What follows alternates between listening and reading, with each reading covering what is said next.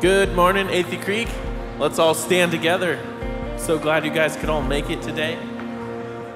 We are going to be taking communion here later in the service, so make sure and grab the communion elements on your way in if you haven't already. And some guys will be carrying those around right now as well. Other than that, we're going to worship the Lord before we get into the Word. So let's sing out together. You are able to provide. You are faithful, perfect time. Your goodness overwhelms. I am held through the fire. You're my shield, your protection never fades. No power can separate. I am saved.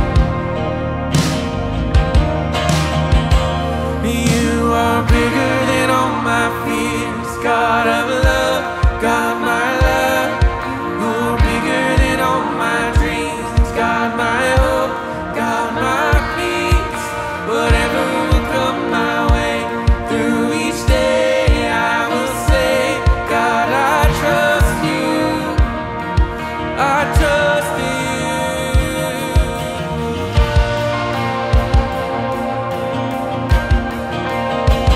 Yeah, you're the treasure I desire.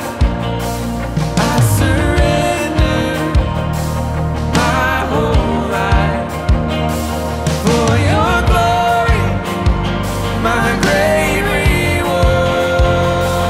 I am yours. Use me, Lord. You are bigger than all my fears, God of love, God my love. You are bigger than all my dreams, God my hope, God my peace. Whatever will come my way through each day, I will say, God, I trust you. And I trust you. You are the God who always sees us, even in very desperate seasons. No matter what the circumstance, you are the rock on which I stand. You are the God who always sees us, even in very desperate seasons. No matter what the circumstance, you are the rock on which I stand. You are bigger than all my fears, God of love, God my love. You are bigger than all my dreams, God my hope, God my peace. Whatever will come my way through each day, I will say, God, I trust you. I trust you. You are bigger than all my fears, God of love, God my love. You are bigger than all my dreams, God my hope, God my peace. Whatever will come my way through each day, I will say, God, I trust you. I trust you.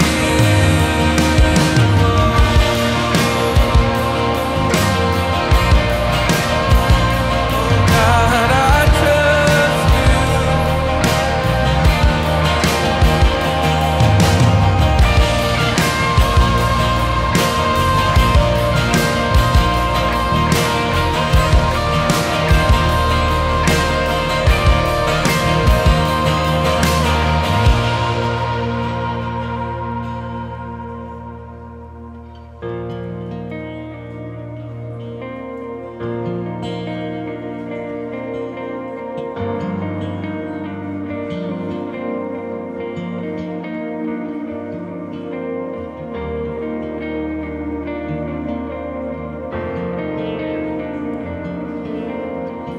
My hope is built on nothing less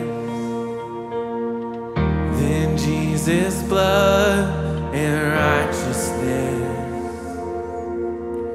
I not trust the sweetest frame, but only trust in Jesus' name. Christ the cornerstone, weak made strong in the Savior's love. Through the storm, He is Lord, Lord of all.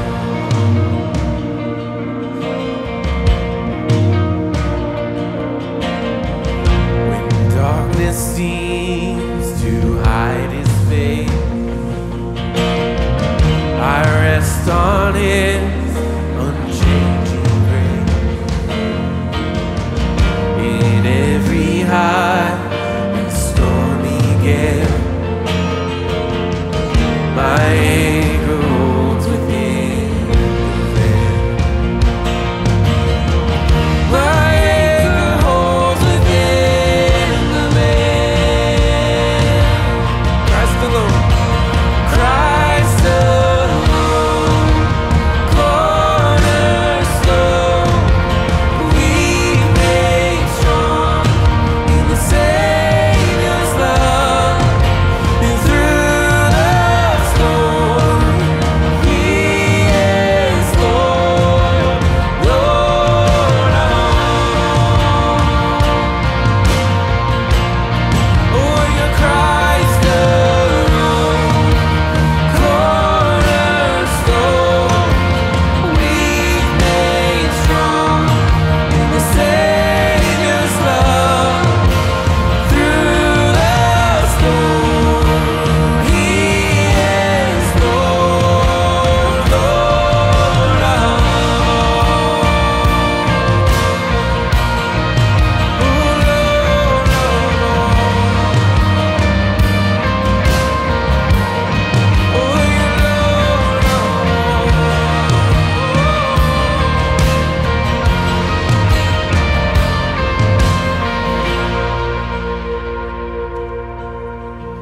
When He shall come with trumpet sound, oh, may I then in Him be found,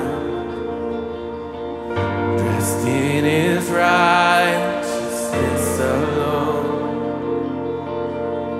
Faultless I stand before,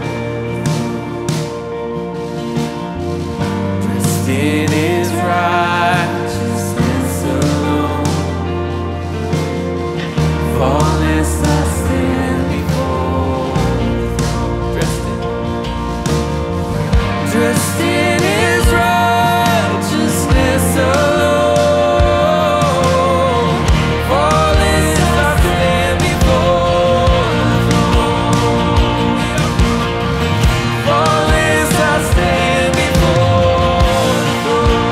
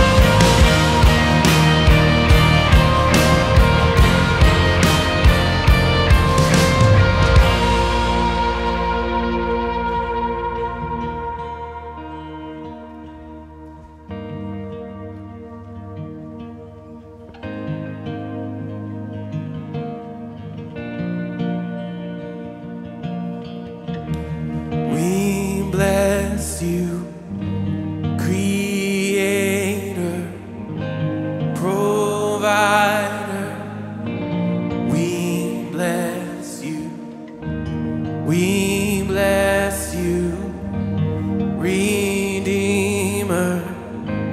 Oh Jesus, we bless you by the means of grace in the hope of glory.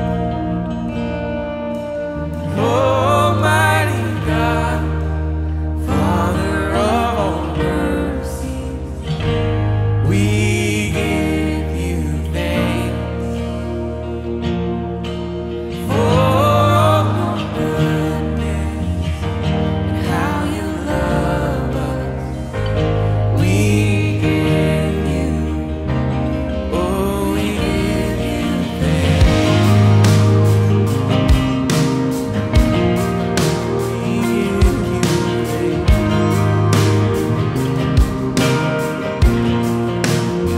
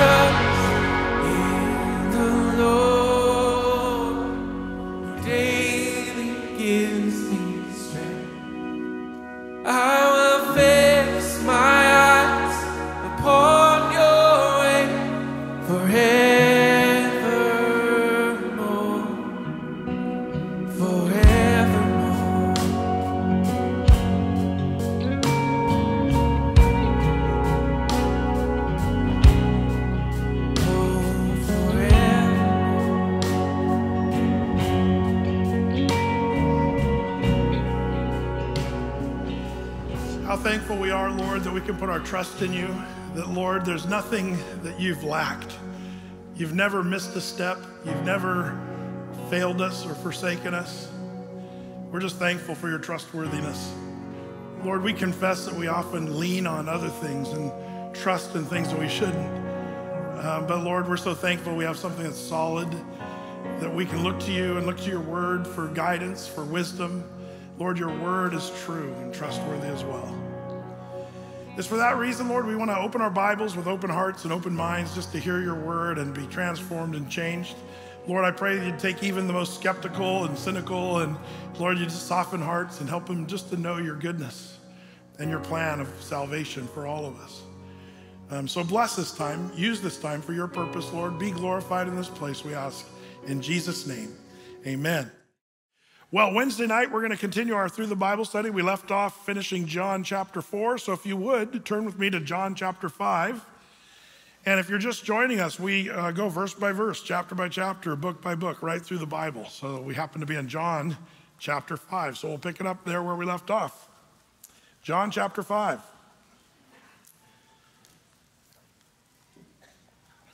Are you familiar with the statement, God helps those who help themselves? It's funny because if you're an old school person, like me, maybe you heard back in the olden days where grandma would say, well, the good book says God helps those who help themselves. And people attributed that to the Bible, which is actually incorrect. It actually is probably the oldest part of this comes from ancient Greece, where they said the gods help those who help themselves. That was kind of their mantra, the gods, which that we know that's really paganism, to say the least.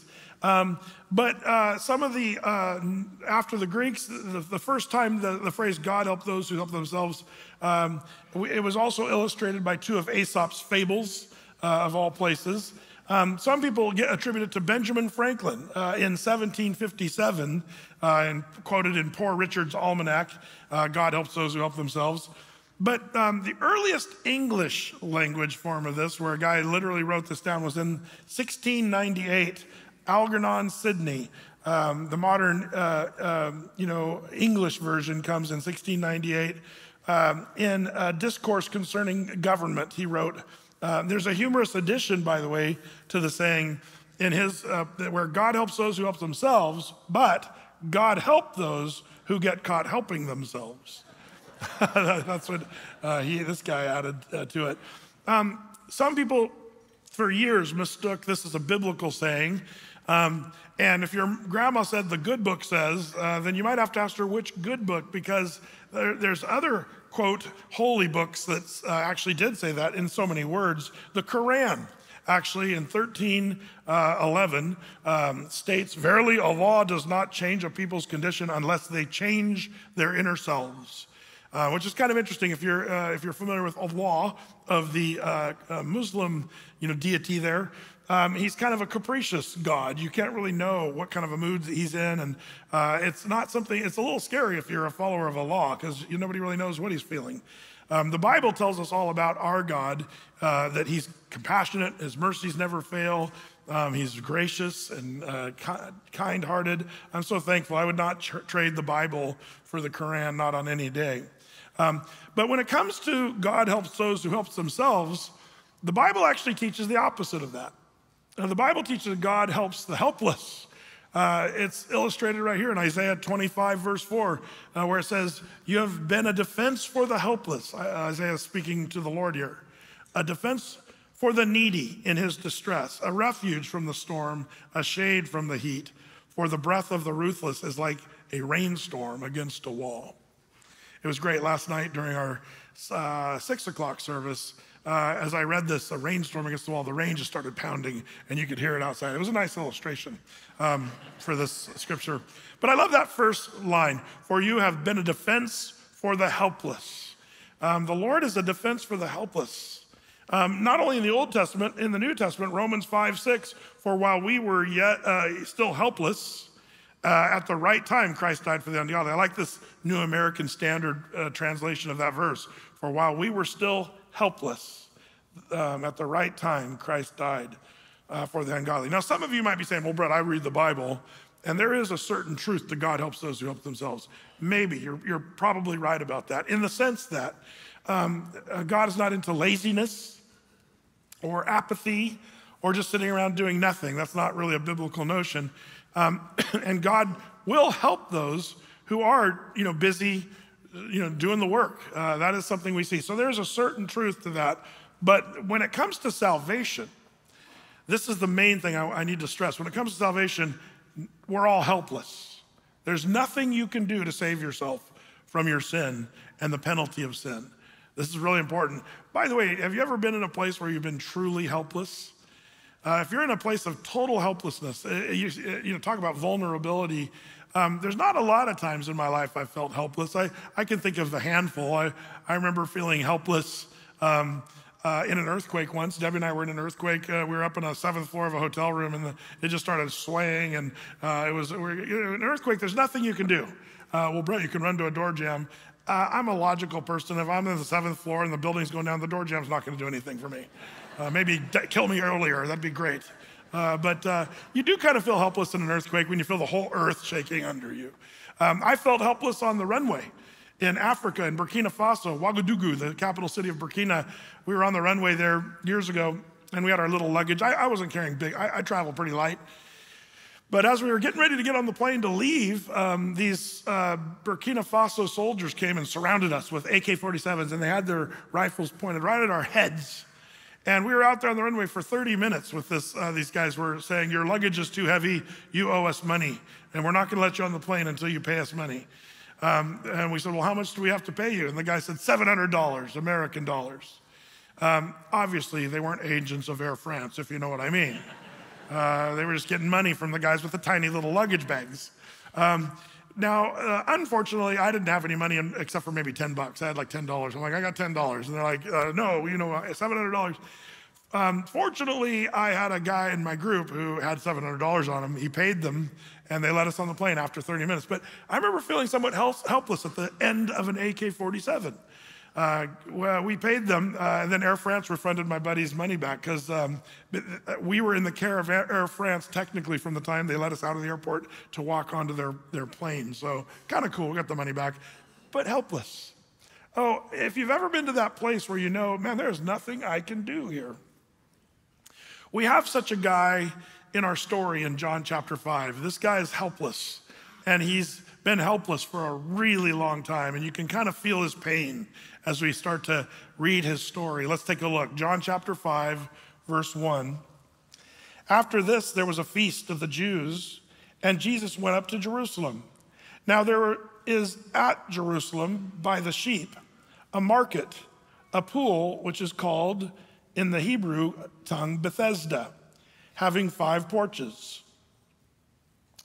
In these lay a great multitude of impotent folk, of blind, halt, withered, waiting for the moving of the water. Now pause right there for a second. So what's this place? Bethesda? Interesting, a place where there were pools with 5 porches in Jerusalem. You'll notice in verse 2, now there's a Jerusalem by the sheep, sheep market, a pool. The word market's in italics. It's not there in the original. Most scholars believe he's talking about the sheep gate. In Jesus' time in Jerusalem, the gate was called the sheep gate. If you go there today in Jerusalem, it's the same as the lion gate. They changed the name from sheep gate to lion gate. Lion sounds more impressive than sheep. Why did they call it sheep back in those days? It's because that's where they would bring the sheep to go into the temple. You see, the lion gate today, or the sheep gate then, was close to the Temple Mount where they would bring the sheep to bring for sacrifice there for the priesthood in Jerusalem. During Jesus' time, it was called the Sheep Gate, and it's in the Muslim quarter of Jerusalem. Last time, one of the recent times we were there, we shot some footage of this, and you'll see some Athey creekers. This is the Lion Gate. Of course, Saladin is the one who built this wall with these lions, and that's when they changed the name to the Lion Gate. But we bring our group through here, and this is either coming or going from the Temple Mount area, and you walk down this little street where the sheep were brought in the city of Jerusalem, and then it brings you to this place called the Pool of Bethesda. And when you go there to look at it, it's a little bit of a disappointment. If you're picturing big flowing pools of blue water, that's not what it is. The Pool of Bethesda is behind me in this picture right there. That's the Pool of Bethesda. And you're like, well, where's the water? There hasn't been water there for centuries. Some believe that the shifting of the plates and what have you over the centuries diverted all the water down toward the southern part of Jerusalem, and there's no longer any water there. But this was where the Pool of Bethesda. Now you're saying, Brett, that's just a deep hole in the ground. Well, remember, when you're in Jerusalem, you have to go down 30 feet or 40 feet before you even get to the strata where Jesus was. That's something people forget. But the Pool of Bethesda was down. In fact, I'll show you even more. Last time we were there, I took a couple iPhone photos, how far down there. They've dug even deeper since this video was shot. I'll show you. Here's some pictures from my iPhone. The picture on the left there, they're still digging, and they're finding all kinds of artifacts and what have you from the first century. And I put that other picture there because I wanted to embarrass Randy and Fran. I like those guys. They're a couple that were on our tour. Nice couple. But all that to say, just a great place to visit if you're in Jerusalem. Now, in all the archaeological digs that these guys have done, they've also found a hint of paganism. These pools were known for being a place where the Greco-Roman god Asclepius was worshipped. Asclepius, I should say, is the name for him. And he was this god that was supposed to be the god of healing and of medicine. Now, you'll notice something about Asclepius that is interesting. He's got a wooden pole with a snake wrapped around it. Does that ring a bell? They robbed that. They stole that idea from Exodus, the story of the children of Israel wandering, Numbers 21, that whole story of the red serpents and all that. But I wanted you to see that because it's sort of a ripoff. But there was a legend that started to go around that this pool was a place of healing, so they would worship Asclepius at this place. Now, what's kind of fun also is if you're there, they built a church right next to this Pool of Bethesda, the archaeological ruins, and I'll just show you a quick snippet of that. St. Anne's, which is kind of cool, is built in 1131. So we go in there and sing some songs. It's a 1,000-year-old church. Is kind of fun to visit, and so we go in there and sing, and your voices echo for like 20 seconds. If you clap your hands, you hear the echo for like 20 seconds. Maybe you can hear it.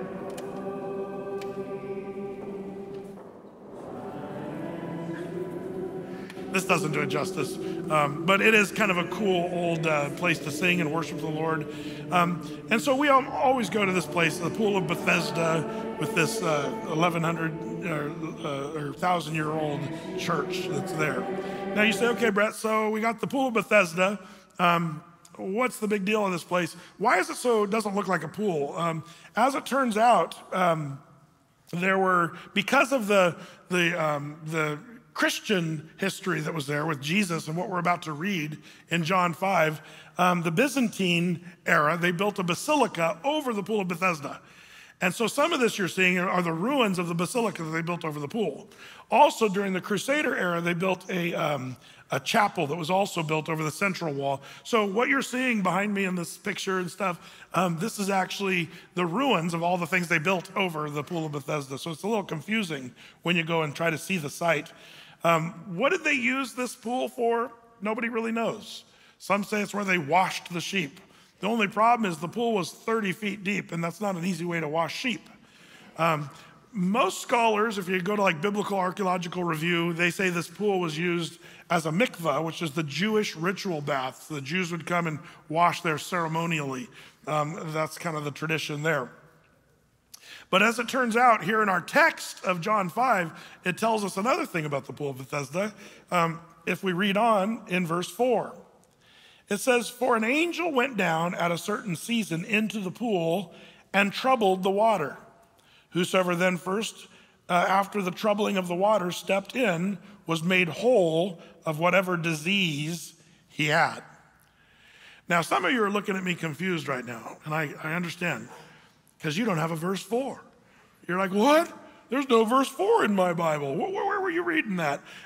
You have a missing verse. How many of you guys are missing verse 4 in your Bible right now? See, you guys need to throw away those Bibles. No, I'm just kidding. No, that's not even funny. Not even funny.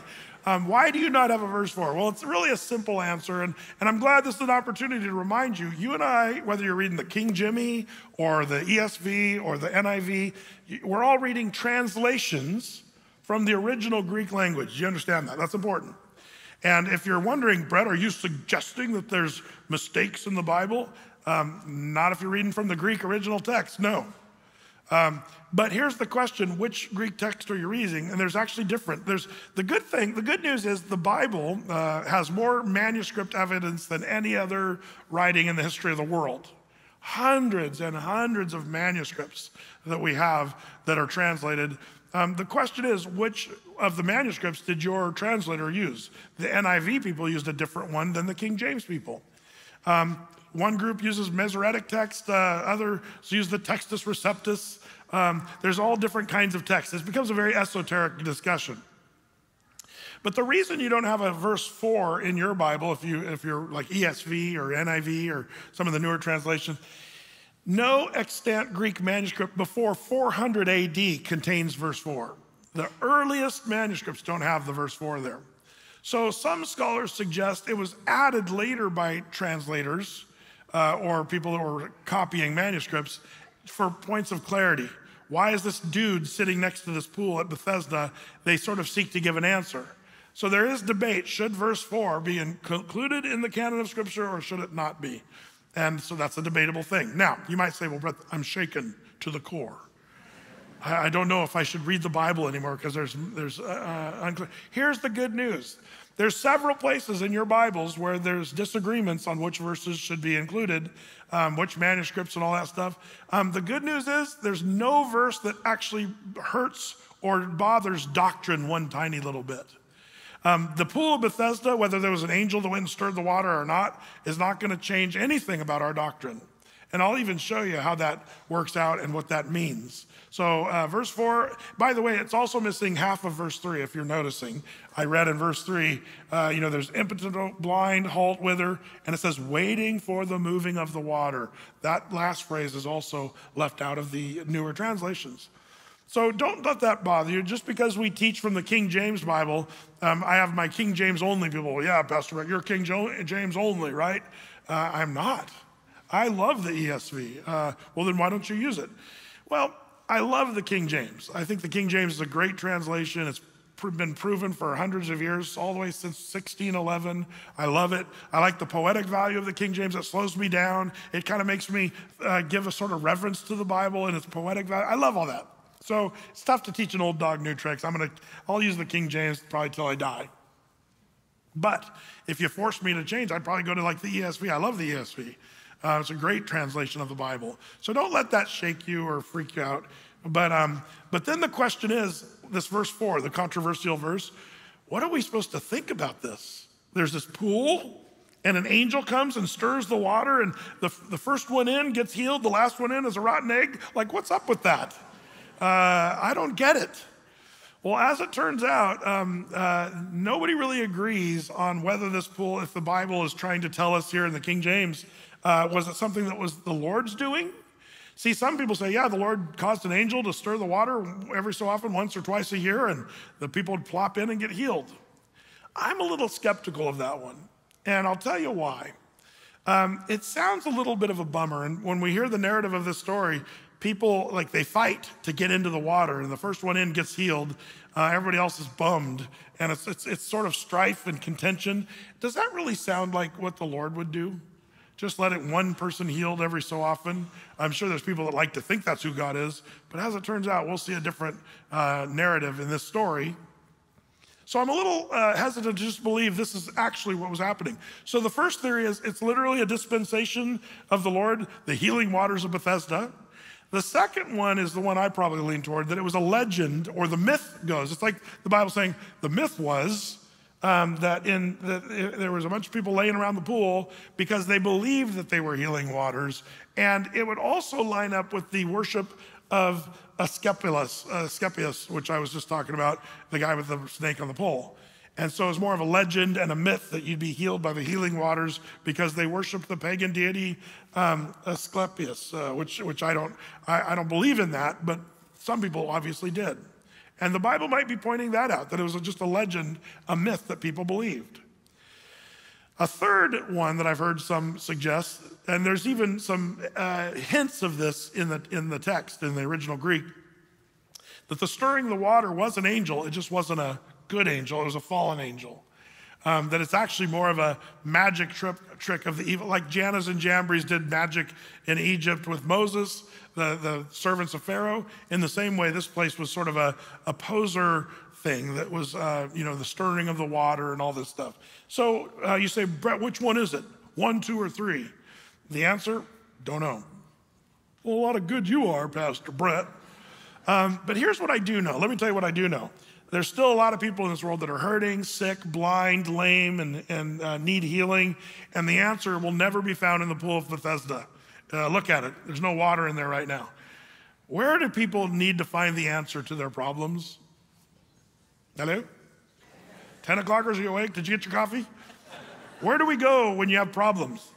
Jesus is always the answer. I love the old Andrew Crouch song. Jesus is the answer for the world today. Above him, there's no other. Jesus is the way. The guy in our story is going to make the mistake of really wanting the Pool of Bethesda to work for him, but it's not going to. It's going to have failed him for 38 years, and Jesus is going to be the answer. I think that's the point of the story. So whether you have verse 4 or not, it doesn't matter. The story still points us to the right answer, and that is Jesus Christ. Okay, so let's keep going. Verse 5.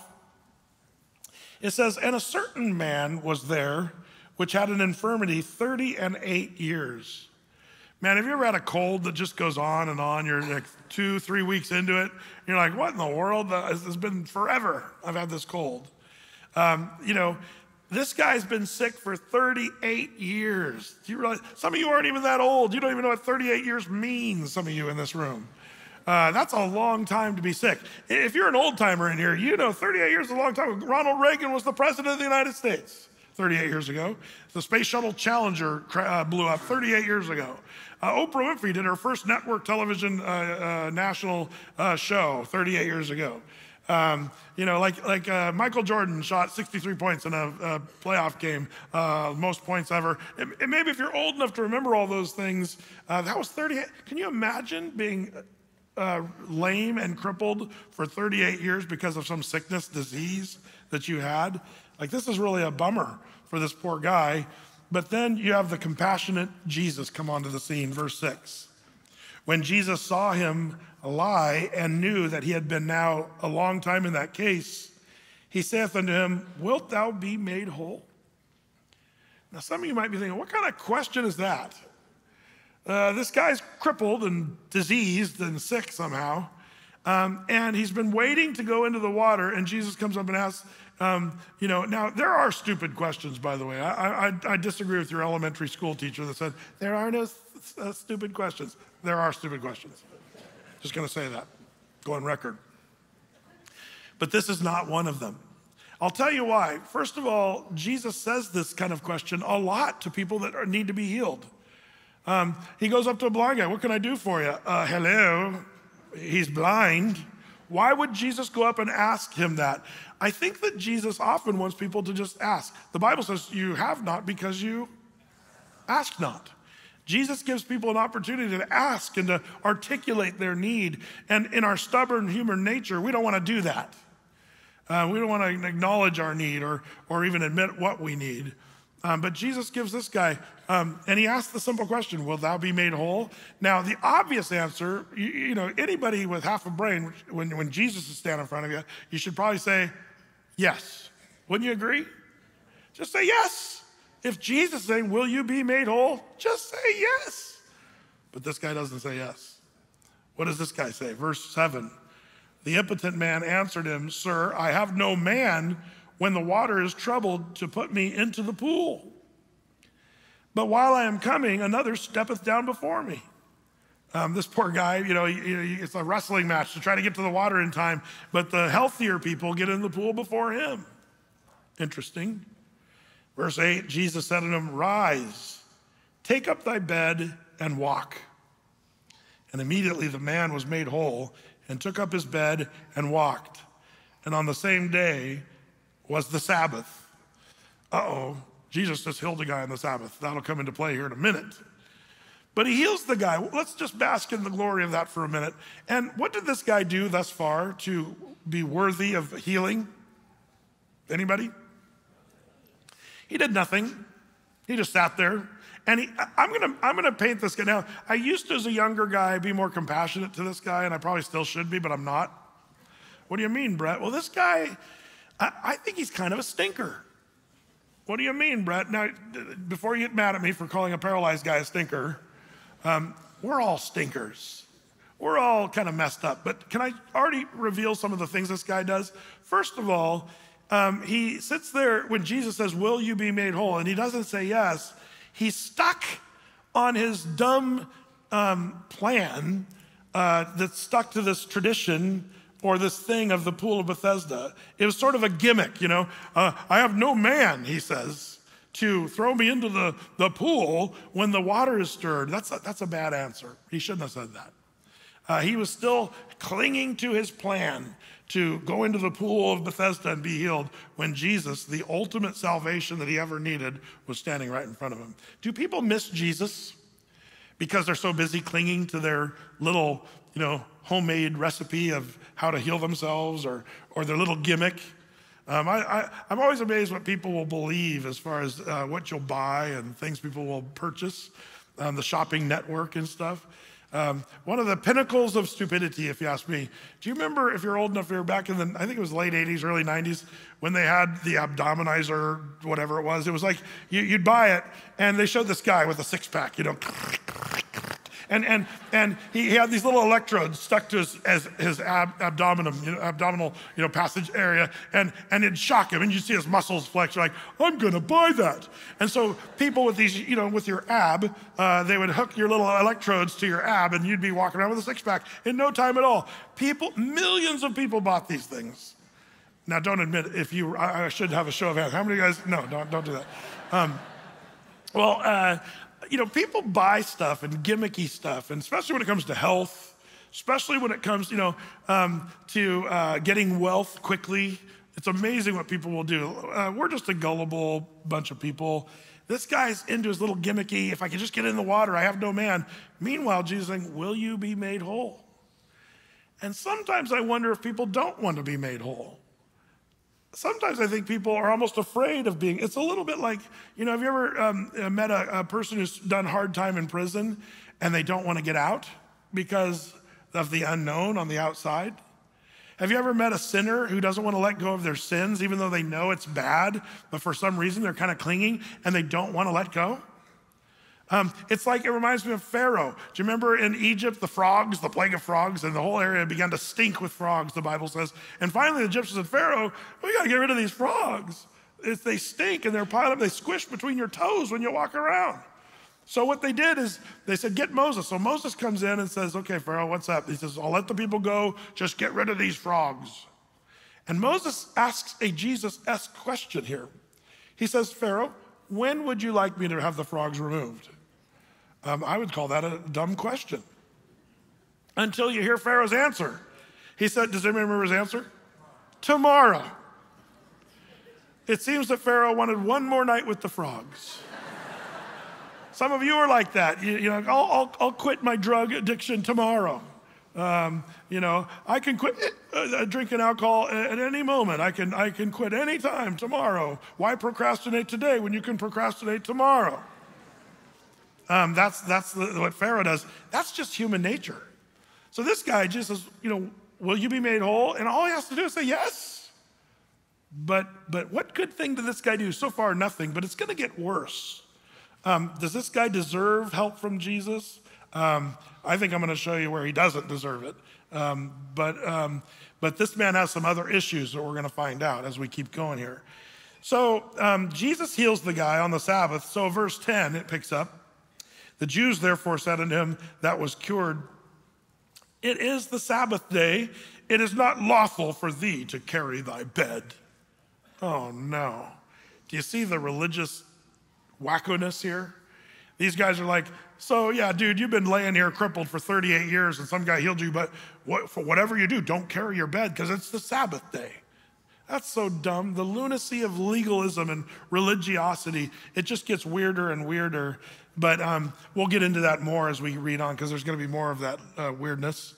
Verse 11, when they said, it's not lawful to carry your bed. Well, the guy that was crippled said in verse 11, he answered them, he that made me whole, the same said unto me, take up thy bed and walk.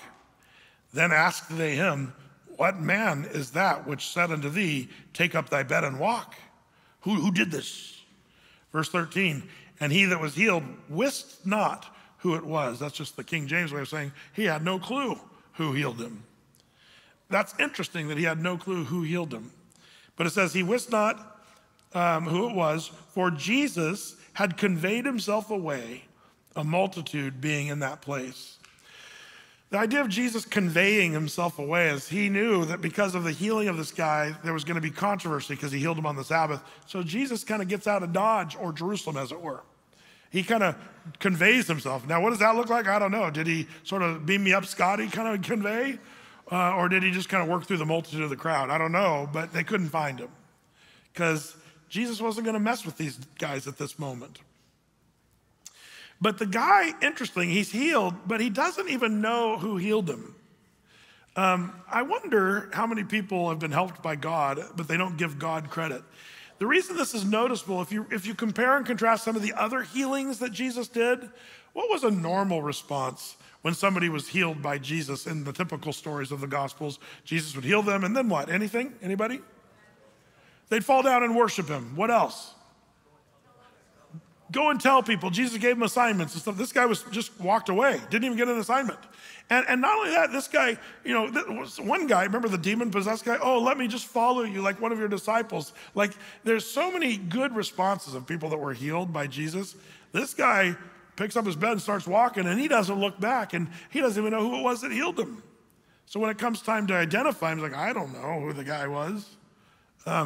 I want to point out there's a little bit of apathy and sort of a nonchalant kind of attitude toward Jesus. But we'll see even more of that as we keep going here. So Jesus kind of was away, but then something kind of happens that's shocking. Jesus finds the dude again.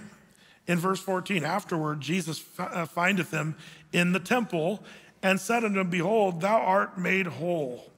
Sin no more, lest a worse thing come unto thee. Now this is interesting, isn't it? Jesus wasn't done with this guy, even though the guy was done with Jesus. He got healed, so he's out of there, gone. And then they come, who healed him? I don't know, who cares, whatever. And so Jesus hunts this guy down and finds him because he's got more to do. Almost always, did you notice when Jesus heals sick people, he's got more work to do than just healing them of sickness. Remember the woman that had the issue of blood? She touched his garment and she was healed. But Jesus wasn't done with her because he healed her, but he hadn't made her, anybody remember? Whole. There's a wholeness that Jesus wants for these people, not just being healed. This guy didn't just have a sickness problem, he had a sin problem. And so Jesus wasn't done with him. And he uses words like, remember the woman that was caught in adultery and she was thrown down, probably naked, in front of all the guys in the street.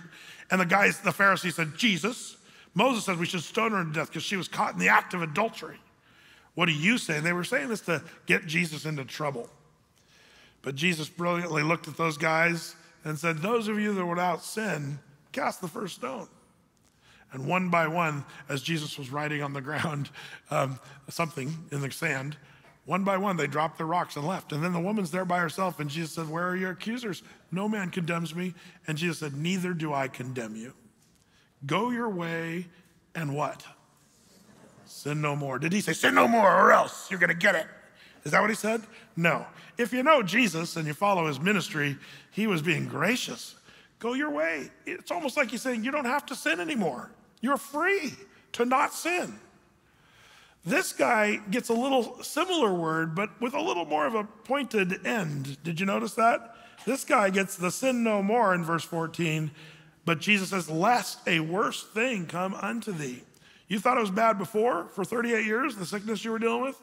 Sin no more, lest something worse comes upon you. This is where scholars wonder if the guy 38 years ago did something, probably some kind of sexually transmitted disease that contributed to his crippled state. So Jesus heals him and says, dude, don't just go off and keep sinning, because worse stuff's gonna come upon you. Some people think this is Jesus saying, I'll punish you with sin, with repercussions of your sin. Question, does God punish you if you're a Christian or a believer for your sins? I hear people say this all the time. I think the Lord's punishing me for my sins. And I always like to say, are you burning in hell for all of eternity? Because what is the punishment for sin? Well, the book of Romans reminds us very clearly, for the wages of sin is death. And we're talking eternal death in hell. So if you think you're being punished for your sins, the answer is no, you are not, because you're not burning in hell, at least not last time I checked, for all eternity. By the way, the second part of this verse is beautiful. The wages of sin is death. That's what it costs. But the gift of God is eternal life through Jesus Christ our Lord. So this guy, Jesus isn't saying, you better not sin or else I'm going to punish you worse than before. That's not what he's saying. Jesus is simply stating, sin, there's a repercussion to your sin. When you and I sin, it's going to hurt you. If the Bible calls it sin, it's gonna mess you up, whether you like it or not. It's just like a 3-year-old wanting to touch the red hot stove. As a parent, you run and you chase them. Why are 2.5 to 3-year-olds always drawn to the most dangerous thing in the room? Have you ever noticed that? Little kids, man, they'll find the electrical outlet. I wonder what happens if I stick my tongue in the electrical outlet. It's like, why? What came in your brain to think that that was a good idea? Shocking. The 3-year-old. And yet, it's not just 3-year-olds, it's 30-year-olds. Because we do the same thing. We're drawn to sinful things and we try to make excuses for sinful stuff. And when the Bible calls something sin, sin is not, bad because it's forbidden. It's forbidden because it's bad. Sin is bad, it messes you up, and God loves you and he doesn't want you to get messed up. You can be like the 3-year-old. If like, for example, the homosexual community says, we're just gonna do it, it's who we are, we were born that way, and we don't care what the Bible says about that. And they rip out pages of the Bible that they don't like when it calls homosexuality, for example, an abomination. There's other sins we could talk about, but that's the one that a lot of people are saying, yeah, whatever, we don't believe the Bible on this one. There's other sins. Some people say, Brett, you're wrong. I was born that way. I was born homosexual. I had no choice. It's not a lifestyle choice. It's who I am. If I give you that argument, can I just tell you, there's a bunch of men in this room that were born angry. We have angry men. Should we celebrate that? Let's have Pride March of angry men marching down. Oh, that's Antifa. Anyway, never mind. Just kidding. There's people that are just angry. They were born that way. We don't celebrate that. We try to subdue that. That's true with all of our sins. And it's not just the homosexual who's a sinner, it's all of us. I'm a sinner and we're all sinners. But what makes sin bad? Well, the fact that God calls it sin, that's not really, I think, what makes it bad, although it sort of does that too. But the reason God calls sin bad is because he loves you. It's just like the 3-year-old, the parent that won't let them touch the red hot stove. The kid might think, what a jerk my parents are, not letting me touch the beautiful red, colorful thing.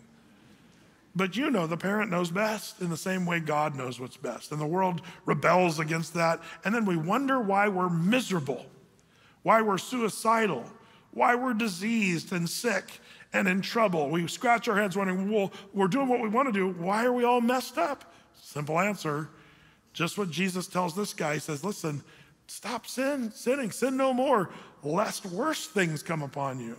It's not Jesus pronouncing curse upon that guy, it's sin pronounces a curse on that guy. That's why Numbers 32:23 says, be sure of this, your sin will find you out. Not God will find you out. He already knows what you've done, but your sin catches up with you. Well, this guy's gonna have to learn this lesson, which is really important part of this thing. So we've got the repercussions of sin that Jesus is warning this guy. And now the lunacy of the legalism gets even worse. Check it out.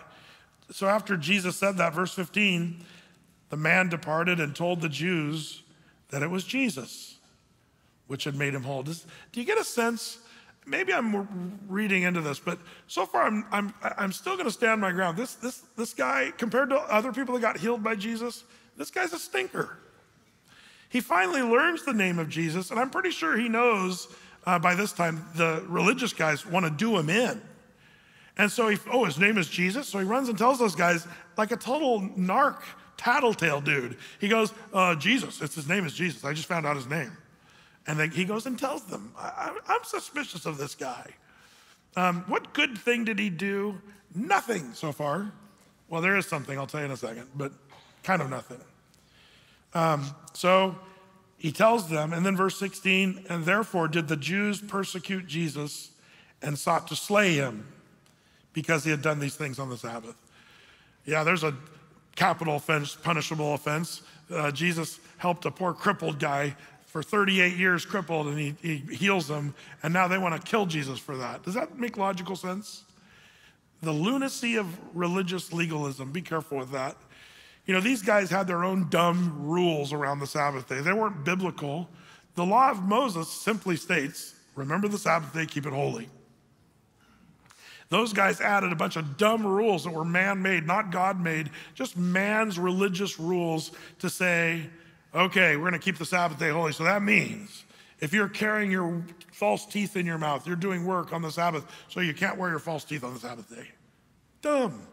Guess you got to have soup on the Sabbath. It got weirder and weirder. One of the funny ones, did you know that if you were eating radishes, which I don't recommend, but if you are eating radishes, if you're a Jew, according to the Jewish traditions, you're not supposed to put salt on your radish. Does anybody know why?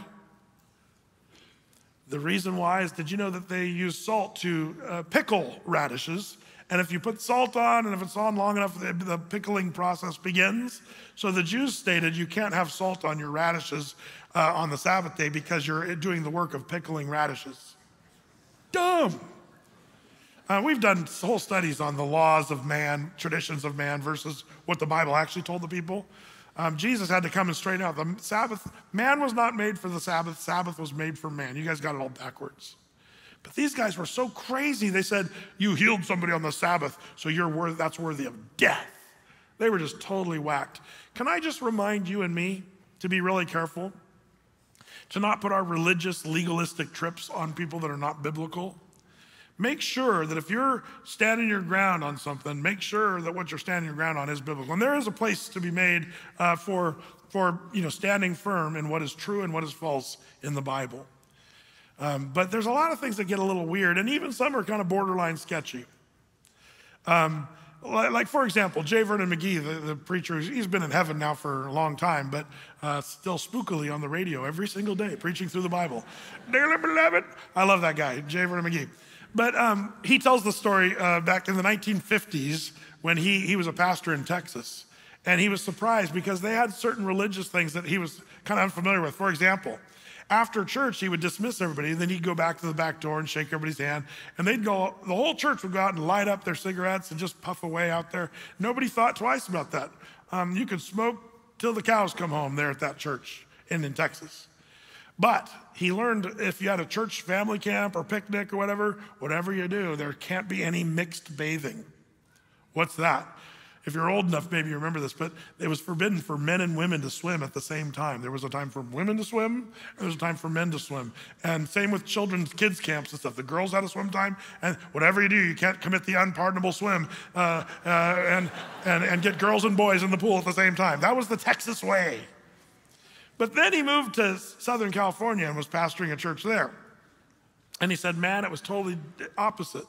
When he said he got to California, he said there was, if you lit up a cigarette after church, you were going straight to hell. You better get used to the smell of smoke because you're going to hell if you light the devil sticks and you smoke them. And the people there thought that was the unpardonable sin, smoking cigarettes, which it actually turns out that it's not. But one thing they were doing in California is mixed bathing. Not only mixed bathing, but bikinis. And like California could care less about the whole swimming and mixed swimming thing. It's like, and he's like, where did all these people get all these dumb rules? They actually all came from just human stuff. The Bible does not say thou shalt not swim at the same time of girls and boys. Brett, does it say thou shalt not smoke cigarettes? Doesn't say that. Are you arguing for, no, you can smoke cigarettes all you want. Your lungs will look like a barbecue, if you want to do that. But you're not going to hell for smoking cigarettes. And by the way, if you're standing on the cigarette thing like that, you also better not go to McDonald's and have a quarter pounder, because they're equally going to kill you as a cigarette. Trust me, I know. Is it sin? Well, we can make arguments and all that stuff. But people get into their little legalistic world, and that's not a helpful thing. And that's actually what's happening. Stick with the Bible, stick with stuff we know, and then we'll be on a much better ground. Well, all that to say, the one thing I'm going to give this guy is that he did one thing good, and that is this. When Jesus told him to take up his bed and walk, he didn't say, I can't do that. Are you kidding? I've been crippled. I've been laying here for 38 years, and you're telling me just to stand up and take up my bed. He doesn't do that. He actually just stands up, takes his bed, and starts walking. I got to give him credit. He took the invitation Jesus gave him, and he did it. And that's the only thing that saves him, the only thing that helps him. Jesus is the answer that he needed. For this guy to be made whole, though, was not just the sickness problem, but he also had to be reminded, now go and sin no more, lest this comes back worse than it was before. So Jesus wanted to do more work with them. And even with that, he goes and tattletales on Jesus to the religious guys. And you say, okay, Brett, that's great. But this guy is a little bit of a stinker in that he never gives Jesus credit. We never see him go thank you or fall down and worship Jesus. He just kind of rolls along, sort of unappreciative, and still sort of being a little bit of a weirdo. And you say, why would Jesus save a guy like that or care for a guy like that? The answer, I think, is reminded in the name of the place that we're talking about today. The Pool of Bethesda. What does Bethesda mean? Well, if you look it up in the Hebrew, the word Bethesda means house of grace. House of grace. You see, you and I are the unappreciative, crippled person. We're the ones that don't always want to be helped, even though we think we have a way to help. And we get our little magical gimmicks that we think are going to help us be successful or healthy or wealthy or wise. And we keep tapping into that. Meanwhile, Jesus is like, do you want to be made whole? And instead of saying, yes, Lord, we say, but I don't have a job. I don't have a car. I don't have a boss. I don't have a man to help me. Nobody cares about me. Wowsy, wowsy, woo, woo, woe is me. That's this guy. He's sort of a whining, crippled guy. But he's just kind of this dude that doesn't deserve anything. But that's the point. Pool of Bethesda. Bethesda, house of grace. And Jesus is just gracious to this guy. That's why we sing the song, Amazing Grace. How sweet the sound that saved a wretch like the crippled guy, that saved a wretch like me. We're the ones who are in need of the grace of God. So I love the name Bethesda because it reminds us why Jesus chooses this guy that seems unappreciative, doesn't say the right thing. Jesus said, will you be made whole? I don't have a man. See, some of you, you're struggling in your marriage right now. And you're like, have you sought the Lord for help? Oh, you mean pray? Should we pray? Seek the Lord and pray? Like you guys are, yes, pray. And do what the Bible tells you to do. Just be obedient to God's word. And man, Jesus is the Word. In the beginning was the Word was with God, the Word was God, and the Word became flesh and dwelt among us. We've been through this in John chapter 1. So Jesus is still your answer for your marriage. The question is, will you be made whole? Or you can sit around for your gimmick. What do you mean? You can have a horrible marriage and sit around and go, well, we're waiting we don't have a man except for maybe Dr. Phil. He told us how to be married and do better. And you can try to do the little gimmicky thing if you want. Or you can tap into the power of Jesus Christ, who has the authority and the power to heal and fix. What does the Bible say about marriage? Husbands, love your wives as Christ loved the church and gave himself for it. There's something for you to do. Are you going to take up your bed and walk with that? Or are you going to sit around moaning about you don't have Dr. Phil helping you in your marriage? You see, that's the temptation, is to sit around, wait for the gimmick or something that's flashy or you think's going to help. Meanwhile, Jesus is saying, will you be made whole? It's a good question to ask ourselves. If you're a non-believer, if you're not a Christian, you've yet to see that the Lord Jesus Christ is able to heal you and bless you. A lot of us as Christians, we're not perfect, we're not even close, but man, the Lord sure has helped us a lot. And we're on our way to being forgiven, saved, and ultimately end up in heaven because of Jesus, because of his grace.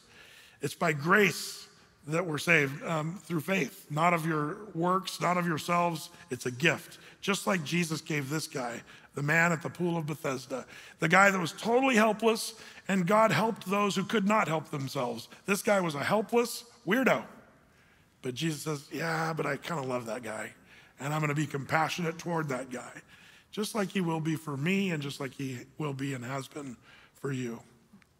May the Lord give us ears to hear and learn from the man at the Pool of Bethesda. I'd like to finish this with the few minutes we have left to reflect. Lord, are there gimmicks that we're hanging on to? Are there sins that we have forgotten? Would Jesus come to us and say the same thing he said to the man at the pool? Would he say, go and sin no more, Athey Creeker, lest the stuff you're doing gets worse than what it was before? And Jesus wants to heal you from that. If you would, take out those little communion packs. If you didn't get one, there'll be some guys that'll come up right now and make sure you get set up with it. But take those out. You can pull the bottom, turn it over and turn the bottom part open, and you get to the little piece of matzah bread. And then you open up the top part and get ready to drink of the cup here. And let's just prepare our hearts for remembering what Jesus did for us. Lord, how thankful we are for the forgiveness of sin. Like you told this guy to go his way and sin no more, but with that caveat to be careful not to just keep sinning lest a worse thing come upon him. Lord, we know that sin is bad because it messes us up and hurts us. Forgive us where we've not taken your word seriously and we've been rebellious, doing our own thing, going our own way, coming up with our own set of morality rules. But I pray that we'd let your word just guide us and direct what we do and what we don't do. Forgive us, Lord. And we take time to remember, even as you taught us. Would you check our hearts? Like the psalmist, search our heart. See if there be any wicked way in me and lead me in the way everlasting. Holy fire, burn away my desire for anything that is not of you, but is of me. I want more of you and less of me. Sing that again with me. Holy fire, burn away my desire for anything that is not of you, but is of me. I want more of you and less of me. Empty me. Empty me.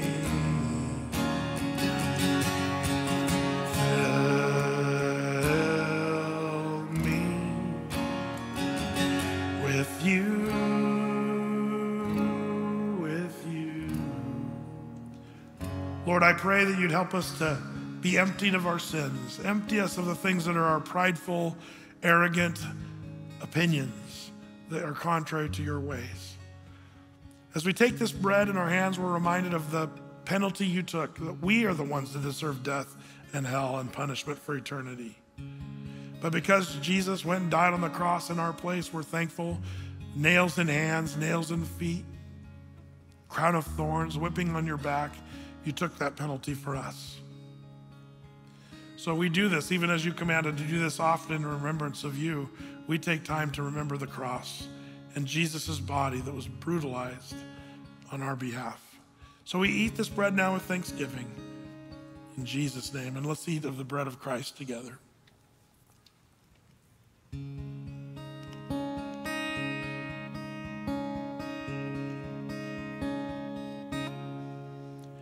In your eyes,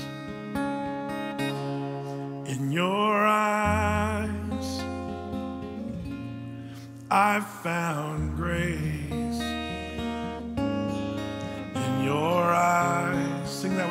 simple.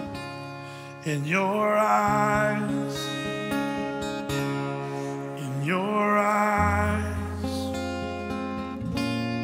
I found grace. In your eyes.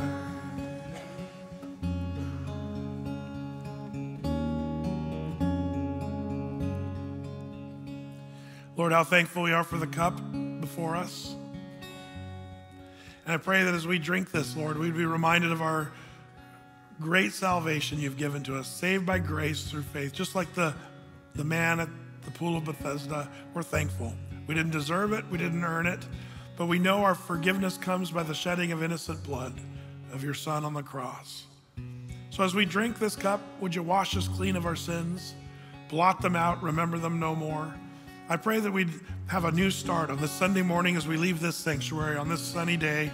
I pray, Lord, that you'd cause us to have a heart to go and sin no more.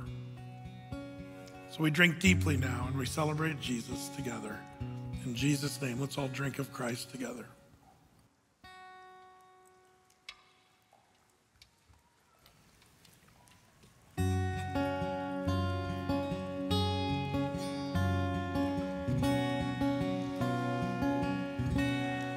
And all who are thirsty,